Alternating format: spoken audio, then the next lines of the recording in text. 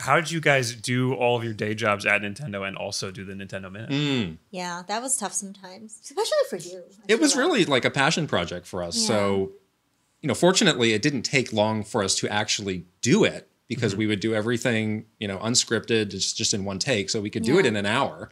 And then we had another team helping us with the production. And, a lot of times it was like, well, we got to, review these cuts late at night. It's fine.